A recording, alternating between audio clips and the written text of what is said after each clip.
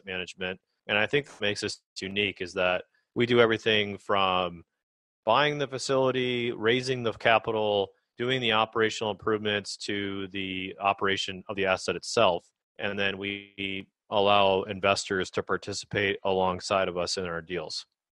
I think that's awesome, man. So you touched on probably 5 or 6 things that we could talk about, those things. But we met in Hawaii not that long ago at another mastermind type meeting, and there was a lot of other presenters in there. But you stuck out as I always love people that are extremely intelligent but also funny, and I thought you gave a really good presentation. You kept everybody interest. You didn't make it dull, but I could also tell you're extremely intelligent and you were out there and you're just doing stuff. So, for me, just dealing with a lot of different personality types, I think it's interesting because I do come across a lot of people that will come up to me and they'll go, I got a great idea.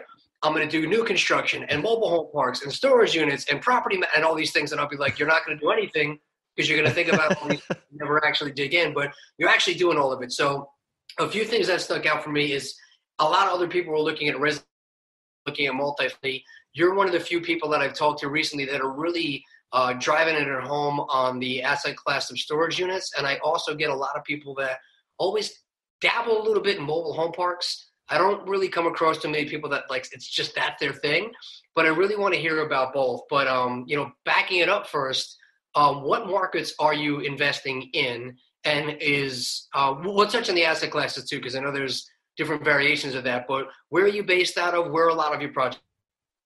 Yeah, so our headquarters is in Golden, Colorado. That's where we have an office, and we have, I believe now, 10 people working out of the corporate office.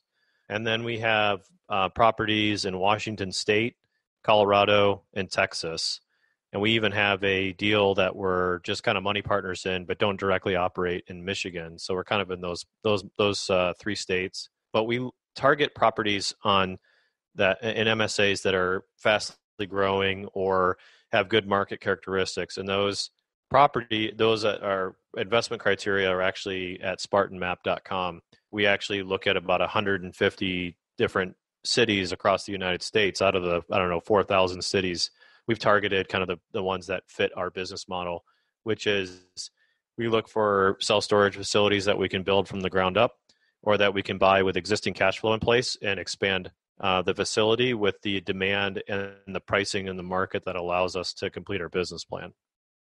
I think that's really cool. And again, it's probably one of those niches that if people are very competitive on multifamily or very competitive in residential, you're finding your own little niche that I'm assuming there's analytics that go into it like everything else.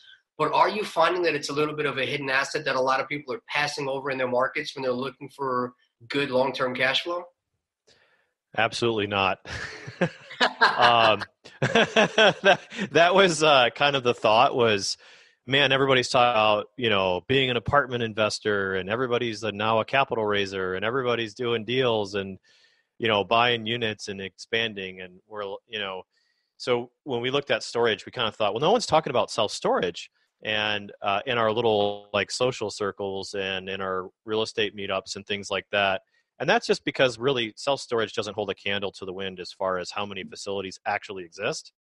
There is about 55,000 facilities nationwide, which is a lot. It's actually more than Burger King, Starbucks, McDonald's combined. But but the, multifamily, there's multifamily, there's, millions of properties in the United States. And so you hear about multifamily a lot more, you hear about apartments a lot more, but it's just as competitive or more competitive than multifamily.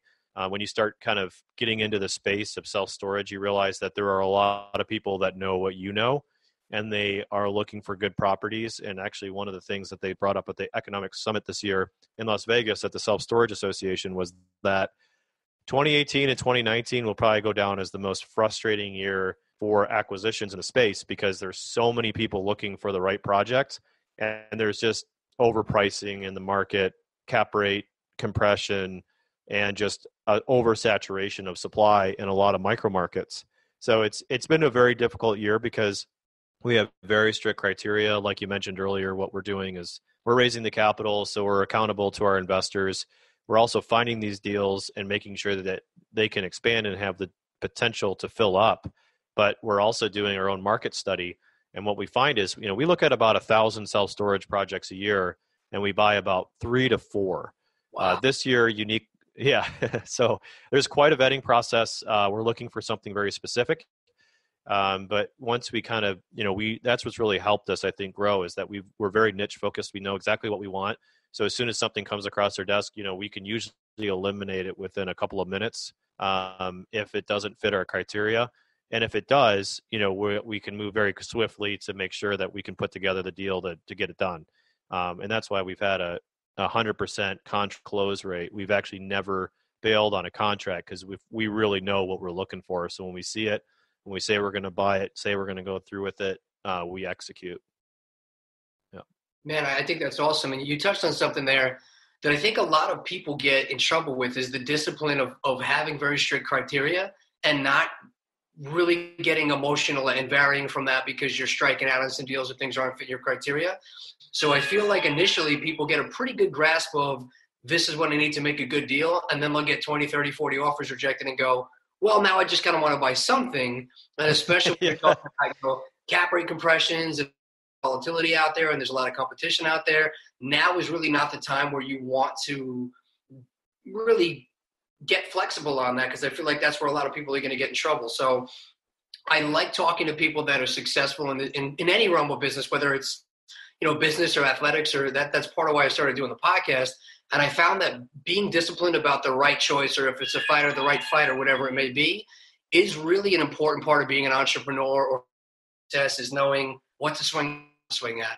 What can you give as far as insight for going through that process? And, how do you deal with that? Because I'm sure there's times when you're looking at 1,000 and you're buying 3 or 4, it could get frustrating sometimes. It could beat you down sometimes, and you might want to have that. How are you personally dealing with that type of struggle? And just, it seems like there's even more rejection in your business than there is in multifamily residential. Let me just say that from experience, it's much harder to have a bad deal in your portfolio and be dealing with that than it is not to. So it's really not fun to be in a bad deal. And if you're in a good deal, it's a lot of fun. And I know it's frustrating when you're looking at, lots and lots of properties and your criteria is strong and you're sticking to your guns, but stick to your guns, because, it's just something that if you start swaying on your criteria and you get into a bad project, there's tons of downstream effects. Number one, you're not going to be looking for any more projects anymore, because now you're going to be tending to your bad deal. Number two, the investors that you brought along for that bad deal now don't trust that the next deal you bring them is going to be any good. Number three, now you thought you were unmotivated before. Now you're really not motivated, because you're spending all this time on a property and trying to solve issues with that versus growing your company and growing your business. So you really have to stick to your guns and make mistakes and fail fast, because what happens is if you don't have that criteria, then you're just going to be buying whatever, and then or maybe you get a great deal and it's just too small of a deal, and now you're spending a lot of time managing it. That's why we don't look at anything less than 20,000 square feet, because we don't want to be in the business of running a storage facility. We want to be in the business of buying good ones that have great returns that we can put frontline management at. And if we can justify that in the financials, then we can hire a frontline employee. Now we have resources that we can rely on to run that business. And it becomes more passive in that sense, because we have somebody who can actually work the front desk and take care of the facility. But if you're, I used to get, a lot of emails from people, and they say, hey, look at this 5,000 square foot facility in the middle of nowhere, and it's got 80 units, and isn't this great? It's so cheap. It's $200,000 or $300,000, and I just think, oh my God, what a nightmare. I'm going to have to drive to it, and it's going to make $50 a month or whatever it's going to make me after I pay all my expenses and debt. So it's a balance of like a good project, what is worth your time, coming up with an investment thesis. And let me tell you, it is really, really frustrating. And I have to give compliments to my business partner, Scott, who has high priorities or high standards for Spartan as the CEO, to make sure that we're not making any bad decisions. And then, even though to the demise of our acquisitions team, Ben, it's frustrating because you see all these deals, you go through them all, you're trying to make it work, and you just, the diamonds are definitely in the rough there. And it's frustrating and it's difficult, but then it's super rewarding when you start getting good deals in your portfolio. They start cash flowing to your investors. People get excited. They tell other people, and you start having good performance and good success. And then you just you kind of have this aura of being a due diligent, good deal, good communicative company because you can really focus because you've put the right deals in your portfolio. So I think that's awesome, man. That's huge. You reminded me of a couple of things there too. So now touching on the teams, what types of teams do you have in place for that, or for your business in general? Because it looks like you have a couple of different. Obviously, you have your property management, you have your construction, but as far as an acquisitions team, what are you doing for something like that? Because again, they're working a lot and they're only seeing a handful of deals a year. And the second part of that is, how did you scale into that? Where did you start? Because I'm assuming, I don't really know many people that just started with self-storage. They got into residential. And so I do want to hear a little bit about the journey of how you came to that and what made self-storage the asset class for you to go after. Yeah, so the way we got into it was residential. So we were flipping houses in DC, and I lived on the block. My neighbor moved in next door. There was a vacant house in between us, and that neighbor next door turned into my business partner, Scott, and we started a company. And we started with that first flip in between us. And after that, we just kind of scaled. We did 4 flips just on that one block.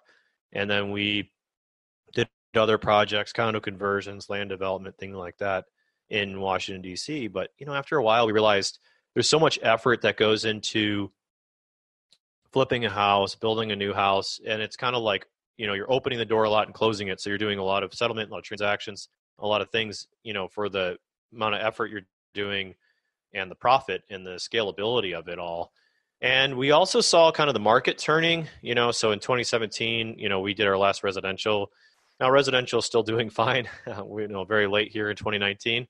But, we also kind of thought, what asset class was recession resistant last downturn and the downturn before? And if you look at how the asset classes performed over 20 years, there's 2 asset classes that stuck out as top performers during downturns, and that was medical office and self-storage. So medical office obviously is, you still got to go to the doctor. So the doctor is still going to be able to pay their rent, and they're still going to have their customers.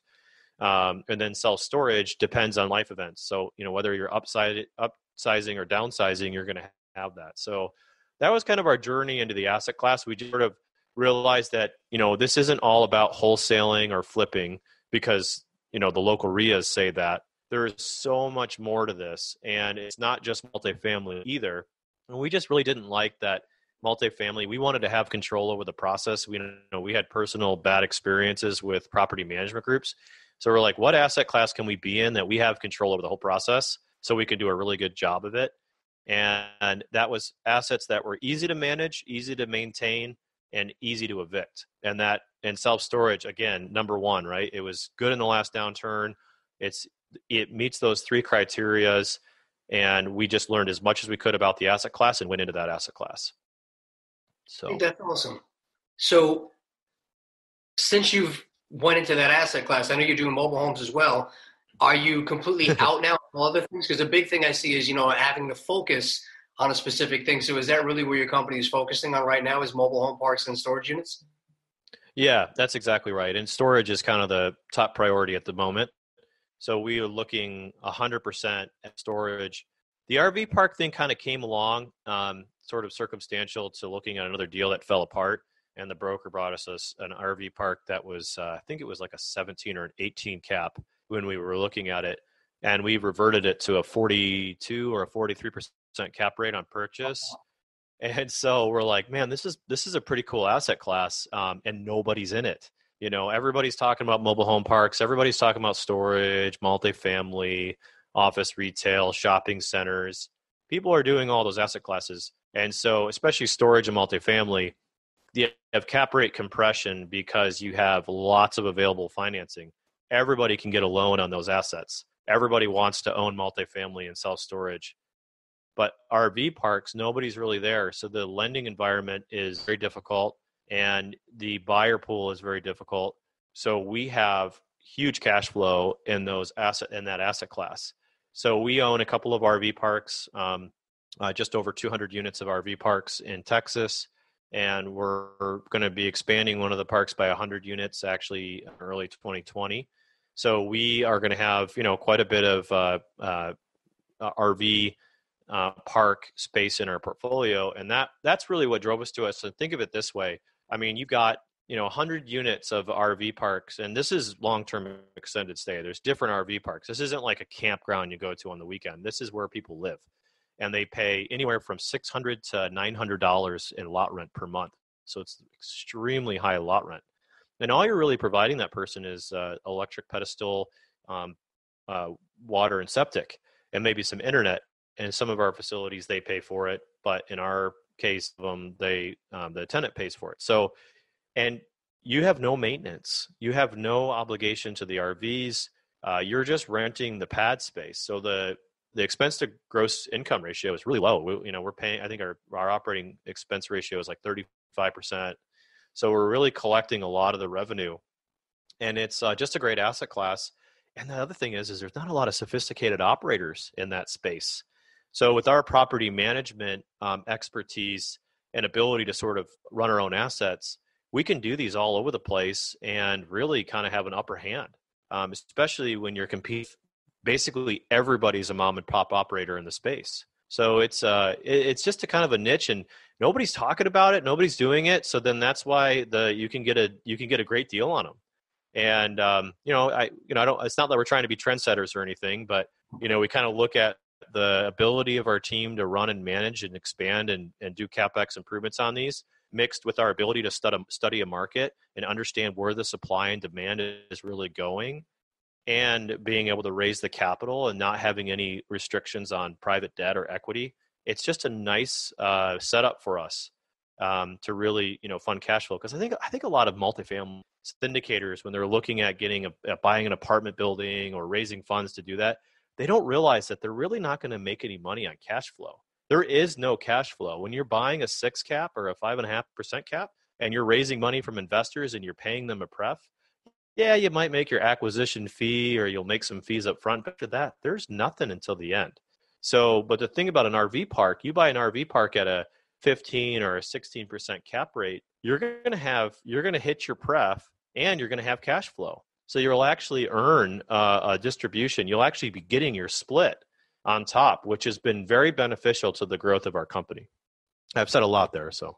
No, that's outstanding, though. That was really interesting to me. So what types of deals are you looking at now? You touched on there's not a lot of sophisticated investors or operators, in that realm. And I know a lot of the guys on the multifamily side, that's exactly where they find a lot of good deals, is by the mom and pop operators who haven't done a good job for the last 5, 10, 15, 20 years. They don't have the money to now do the deferred maintenance, so it turns into a good deal. They get a lot of seller finance type deals, coming with investor cash, able to buy them out.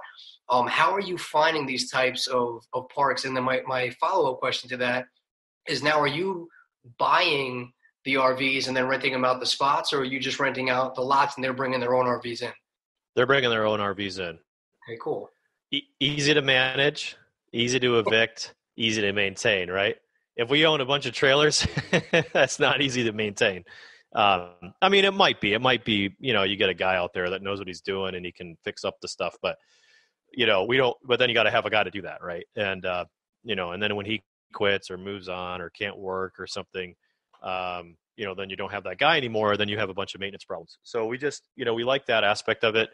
But yeah, you're right. I mean, it's, finding these things, you're looking for the, depressed properties. We just look for good opportunities. I mean, we honestly don't really, the cap rate's great, but we don't really care about the cap rate. It's more about what you can do with it. I mean, when we bought our last RV or 2 RV parks ago, we didn't even really, if you looked at the cap rate on the actuals, you would have been like, oh, this isn't a 17 cap. This is like this is terrible. This is like a 6 or a 7% cap. But what we did was we figured out that the market, every other facility was full.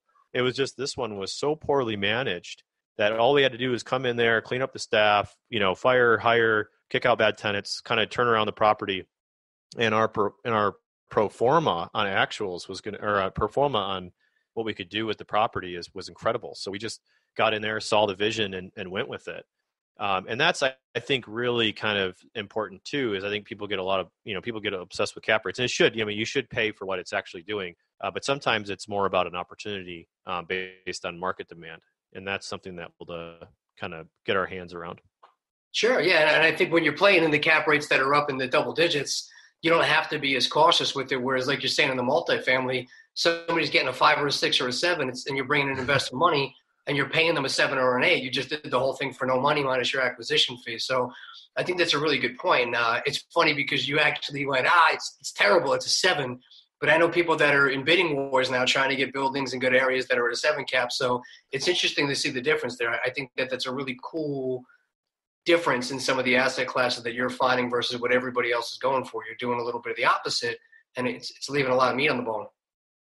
Absolutely, yeah. And don't get me wrong. I mean, we've seen sub 4 caps in storage.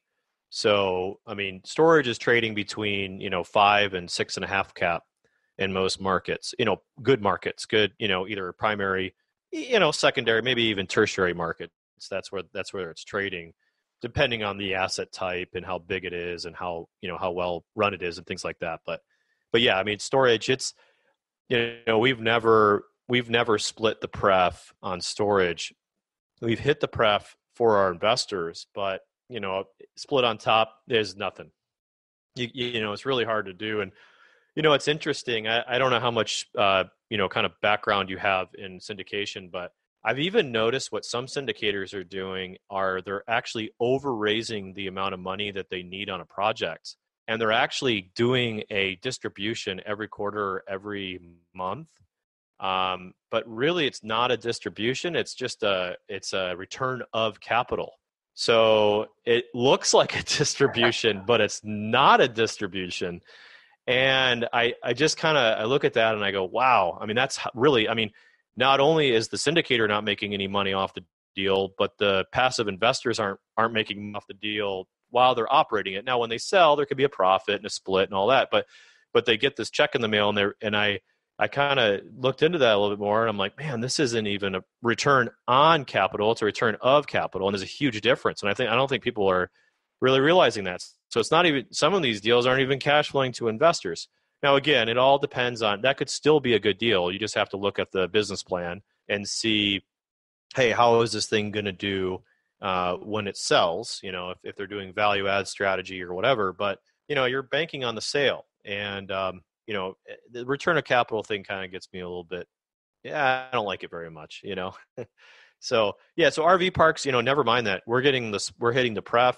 Generally, nothing's guaranteed, but we're hitting the pref and we're getting the split on top. So that's kind of a nice, it's just different. And, I think, you can go take a crash course on mobile home parks. You can go to, pick what weekend course you want to go to on multifamily investing. They're everywhere, tons of Facebook groups, tons of this. And there's just there's a lot of buyers and a lot of competition for the space. And we're just trying to look for the diamonds in the rough. And we found that in the RV park world and in storage too. But that's, really kind of what's been beneficial to us. That's outstanding, man. And now for people who are listening, there is a difference between an RV park and a mobile home park, because I think initially people are thinking like a trailer park kind of thing that you drive by in the areas that's got that bad stigma to it, which again is another point that people starting out, I think, are very concerned with. I wouldn't live there, so I don't want to invest there. And it's the complete wrong attitude, because yes, I might not necessarily want to live in a trailer park, but that doesn't mean that I wouldn't buy one or own one, just like some of the buildings or the houses. So are you having any issues when you go to raise capital and you tell your investors, hey, I'm raising capital for a storage unit? Because some of the times that I've talked to cities about owning or building units, the stigma that comes with that is they're very ugly and the city doesn't want those there. And then you have to show them that they're not all those big orange buildings that you see everywhere. But are investors, sure, oh no, I don't want to invest in a storage park, or I'm sorry, in an RV park? No. We haven't had any. So I will tell a funny story of about 2 years ago. So, we were developing luxury condos in Washington, D.C. That's a very kind of niche, kind of sexier thing to do than buy RV parks. So when we made the hard shift from, raising capital from building our condos to an RV park in the middle of nowhere, Texas, there was some explaining to do. So it was kind of like, okay, this is different. It definitely was a hard shift, but and that first raise for the RV park was very difficult. It was a lot of explaining, conceptualizing, showing what the demand was, showing what the opportunity was. But the last RV park that we had a capital raise for, we put together $3 million in about 4 days. It was one of the fastest. It was one of the fastest raises that we've ever done, and it's because they cash flow, and it's not a return of capital. It's none of these semantics. It's you're getting a distribution, return on capital, and you're getting a split, at the end of the sale, and getting a pref and all your money back at the end, hopefully, if the project goes as planned. It's always a projection, of course, but that's basically, I think what's made it so attractive is people are looking through a lot of these multifamily deals and looking through storage deals, and yeah, you're going to get maybe a 6 to 8% coupon, every quarter, right? You might be doing okay, but on the RV park investing, it's that or more, and I think people go, wow, this is great. The other thing I wanted to bring up too is something called cost segregation and bonus depreciation. So multifamily, a lot of your purchase price gets wrapped up into the buildings, and those go into 27 and a half year life. And they take very, very long to depreciate. So you're not really getting a lot of the depreciation. Then you have building contents and land improvements. And you can do cost segregation, and usually you can deduct about 20 to 30% of the purchase price, and then you do bonus depreciation, which allows you to take 20 to 30% of the purchase price and depreciate everything in the first year. RV parks, it's like 70 to 90% of the purchase you can depreciate in the first year because there's no buildings. So there's no life entered into the longer term life. Everything, contents and land improvement. So a funny example is we paid 2.3 for one of our parks, and the land value is $900. So everything, so there's a little office, maybe $100,000 or something, but everything else goes into short-term life and gets bonus depreciated. So not only do you have the high cash flow, but you also have no taxes to pay while you hold the investment because you have all that bonus depreciation to spread out over the life of the investment. And I know the follow-on question to that is, well, yeah, Ryan, well, isn't there recapture taxes? There absolutely is for any asset class, but that's deferred, and it could be deferred for the entire time that you're owning the asset till it sells, and it's always paid at a flat 25% recapture rate. So you're still coming out way ahead without paying any taxes on the cash flow. So, there's a lot of reasons to do it. And, again, it's not easy to learn how to operate them. There's not a lot of property management companies out there. There's not a lot of education and training. I think there's like 3 books, and the one book I bought was pretty bad, and it was like $90. When we were learning this asset class, we just ordered every single book we could get our hands on Amazon. And there was one, and it was really bad. It was like $90. It was really expensive, but they probably know that they're the only book out there on RV park investing. So maybe we need to rewrite a book. I don't know, but yeah. Nice. And so if these are actually considered automobiles, they're considered property. Sometimes with RVs there's a difference, right? Yeah, these are personal property. I mean, these are, they're vehicles, recreational vehicles that come in. Usually they're fifth wheels is pretty typical, but these are nice rigs. I mean, the tenants that we have in Texas are, these are mostly energy and oil workers that are bringing in, rigs that are expensive. I mean, these guys are making good money. They're making $150,000+ a year to work out in these harsh conditions. I mean, so some of these rigs, I mean, with the truck and the trailer, it's like $250,000. So it's not like these are just, I mean, these are, brand new, dually, F-350s, I mean, these are nice trucks, coming in, or just, higher end trucks with trailers that are all tricked out, because problem is there's just no housing, that no one's willing to build, take the risk in building, a bunch of single family homes in some of these areas. And so RV parks are a way of life. So you kind of got to see it to believe it, and that's kind of how we got into it initially. That's really cool. I like that. And you're absolutely right. I mean, in a housing shortage, but especially I think that you're in a great place where when funding starts to dry up a little bit, that's still a really good recession-proof strategy to hedge your bets a little bit, that you're probably not seeing the dips that you're going to see on a residential when the market starts to turn. Absolutely. I agree. So what's the exit strategy? I know you're raising money. I'm assuming you raise money per project. And I'm sure there's investors that you have lined up for when those projects hit. But if you're going to raise money for an RV park, and I know you're looking at certain things, certain cash flow, obviously most of them, it sounds like they're cash flowing as soon as you purchase them, which is good. Now, what's the strategy? Are you doing something like you said, you can add extra parcels on there? And then are you going to a bank and pulling a refinance out like you would in like a single family or multifamily strategy? Yeah. So most of these parks we buy with cash. So when you have a 16% cap rate, you've essentially got a 16% return on your money the day you buy it cash, right? So you can find if you think about, if you went to investors and you said, hey, I'm going to charge the project $100,000 to close it, and then the property is operating at a 16% cap rate, you can give your investors a 16% return, thereabouts right off the bat, right? I mean, it'd be a little bit less than that because you kind of load your fees into the deal. But I mean, it's pretty easy to cash flow with that. So, leverage again is a difficult thing. We've had very low success with getting loans. And, the problem with that is, our company's size, we don't really qualify for the SBA, but borrowers going to the SBA doesn't lend on housing. A lot of people don't realize that. They think, oh, I can just get an SBA loan. They don't lend on housing. And also, SBA loans takes like 3 months to close, 4 months, if you're lucky, right? And then some people say, well, you can do USDA loan, and that would suffice, and it has really long-term amortization. Plan on 5 to 6 months. So if you have a buyer or a seller of an RV park and you're going to them and you're writing your contract in a way, make sure if you're going for USDA financing or SBA financing, make sure that you're giving yourself like 6 months in the contract to get that taken care of. Now, if it's short-term rentals, you can do SBA, but if it's long-term housing like we have, you cannot do SBA because the SBA will not lend on a housing project.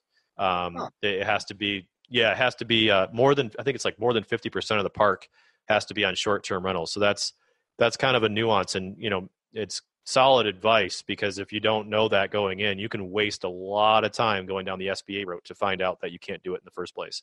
So, local banks will do it. They want low amortization. They want 10 to 15-year amortization, which is not very attractive to cash flow because there's not a lot to collateralize against. So what we've done is we've actually just raised our own debt. So if you go to your investor network and you say, hey, I want to raise 6 to 8% interest only, paid monthly, first position, personal guarantee or not, and you do your own fractionalized deed of trust, you can actually record a deed of trust and a promissory note with the county and against the property on title.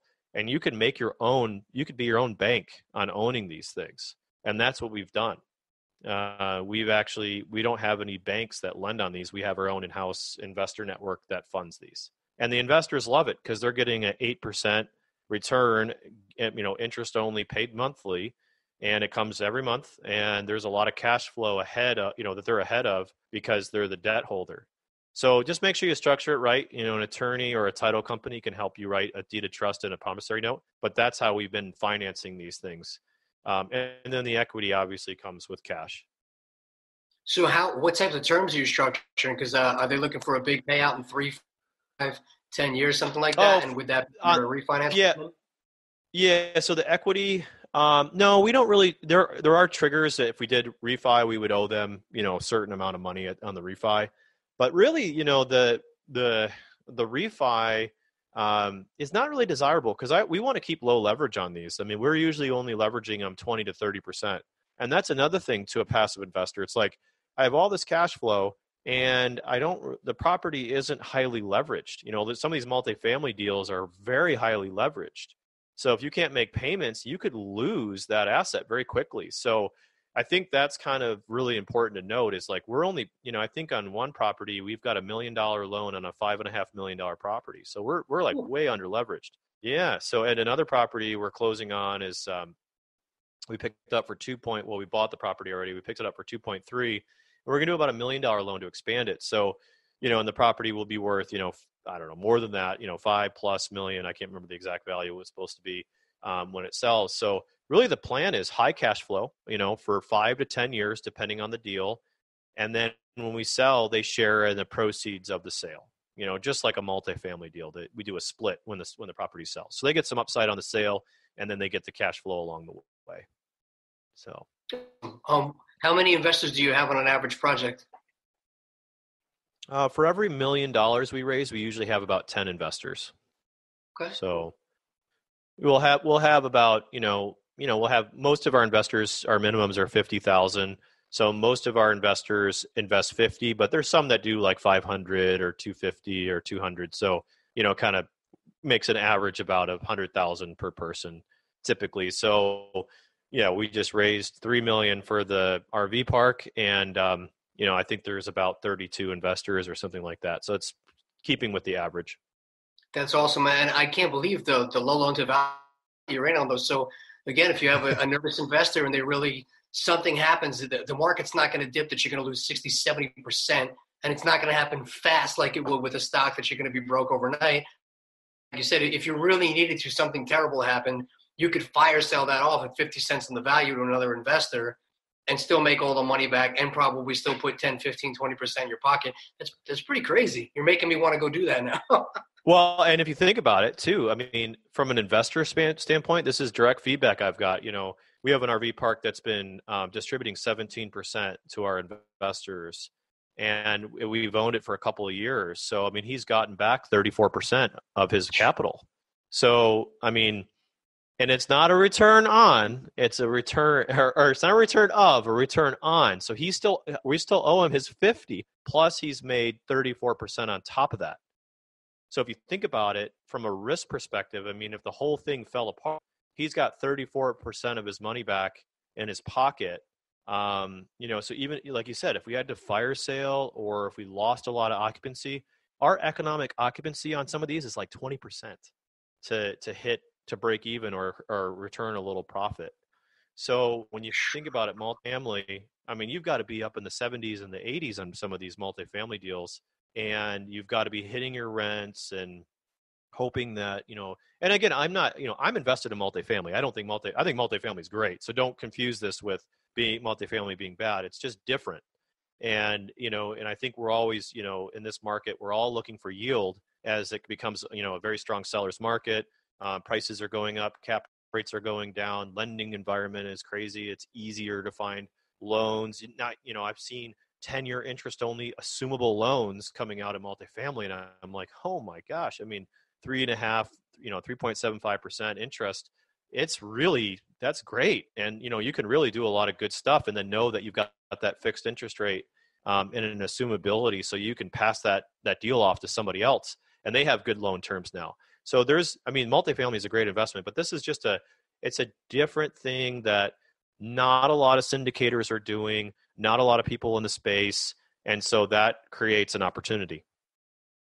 So it's awesome, man. I love it. That's what keeps you in there for the long ball. Thinking outside the box, diversifying. I think it's really smart. Good job, man. Yeah, thanks. Yeah. The other class you're doing is storage units. So storage units are a thing I see everywhere. I don't know a ton about them. My only experience with them, and then you can kind of tell me, branch off from there. Done a little bit different, but I had an apartment building I already owned, and there was some land in front of it. So what we were trying to do was figure out what could we do with the land in front of the apartment building, and it was an area that was very high military, high rentals. So I started seeing that anything that wasn't an apartment building or basically a fast food place or a bank was a storage facility. So I started going around to the different storage facilities and asking them how much of an occupant there. Most of them were full or almost full. And then I said, okay, well, would the owner be interested in potentially buying more or buying land that's already been entitled to build more storage units? And the plan was going to be to have the city approve that, and then I was going to sell off the plan. But that was part of what I was looking for just what could this be. As Jared, you met, he was helping me with that. And we were just asking those questions of what could this be? And it looked like, military towns, rental towns were really, really big for storage units, which I'm sure there's thousands of other ones. Those types of things are when I started hearing the conversations of, well, we'd be interested in them, but they can't look a certain way because we don't want them to look ugly. And when I realized how popular they were, and I started really looking out for them, almost like when you buy a car and then everybody has the car, I did see how they're snuck in there in a lot of these cities where I wouldn't have even noticed them because they're not the big, bright orange, what is it, storage for Right. you or whatever those ones are. So, Public. Yeah, there you go. There you go. So talk a little bit about that and, just what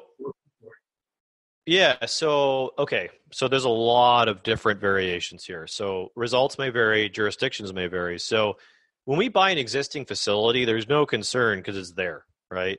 Now, there are caveats to that. You've got to be really careful in your due diligence. You may find that in order to expand the facility, you've got to go through like a site development plan approval and bond landscaping and do architectural design review. And that might require you to uplift your whole property. You may have to do architectural features on what exists there now. So you may have to spend money on right-of-way improvements or money on architectural features or landscaping or anything like that, right? So it depends. Some jurisdictions are like, yeah, here's a building permit, go build it. And you can do slab-on-grade metal buildings overnight, right? And everything in between. Some cities don't even have a zoning for storage. So you have to get special use permit or you have to get rezoned to do the storage. And go through strict design review requirement, public notices, public hearing, things like that. And you have the gamut, right? So it just depends on where you are. So in your particular case, if the city required you to go through some type of specific design review, that could be very costly to you. So again, when you're looking at these properties and you're like, wow, this seller is telling me that I can buy this storage facility and double the size. We have a facility like that in Colorado. And it's funny because the seller, he's an older gentleman. He's built it, back in the 70s with his son, and he sold it to us. And he said to us, and he's in his 80s and really nice guy. And he says, "Oh yeah, I was down to the city not too long ago, and they said that I could expand my facility, no problem." And we're like, "Oh great, do you have any paperwork?" And it was from 1994, and it was like, "Oh okay, yeah, a couple of years ago." That was like, 20 years ago, over 20 years ago. And things have changed since then, right? So these cities have very strict guidelines, and it's very difficult. So, if you're basing your numbers on being able to expand, consider making the contract dependent on getting building permits or rezoning or approvals, because you'll spend a lot of heartache. Again, don't rush to a bad deal, because then you might be clawing your way out of it. The theory, it's kind of like the analogy is like burning your boats. There's that Chinese warrior who would always, sail his boats in, and then he would burn the boats. So you'd either have to win your battle or no retreat, right? So when you buy that property, you are stuck with it. So in your case, you're kind of in a good advantage because you can risk some money and some entitlements and some permit fees. You already own the property. You're satisfied with the multifamily, and it's just a bonus to put storage out there. That's a different situation. But, you could spend anywhere from $25,000 to $500,000 to get your entitlements. And we've seen that range, on one of our properties, we're building a ground up development in just outside of Seattle, is $700,000 in soft costs. And that's not bad actually, for the size of facility that we're building. So you really have to know what you're getting into and know, what it is. And it all starts with a civil engineer. I think we talked about that in my speech is, when we, in Maui, we talked about that, like, hey, you got a property and the seller says, oh, you can expand it. Oh, I talked to the city and this and that. That's unverified information. That's theoretical at this point, right? So when you go verify it, you want to get a licensed engineer to look at your site and go, hey, looked at your site and there's easements all over it and you can't build anything, or go to, and the other thing that I made sure everybody took away was, that's great that there's a clean site and you can build to your heart's content, but there's no demand in the market. So you can go build all that, spend millions of dollars adding onto your facility, and nobody's going to come fill it up because there's no demand in the market, right? So you're those two things that you really got to have a handle on, or you could be signing up for millions of dollars on a loan and have no way to pay it. And so again, we spent a lot of time getting on airplanes, flying to different markets, looking at deals to find out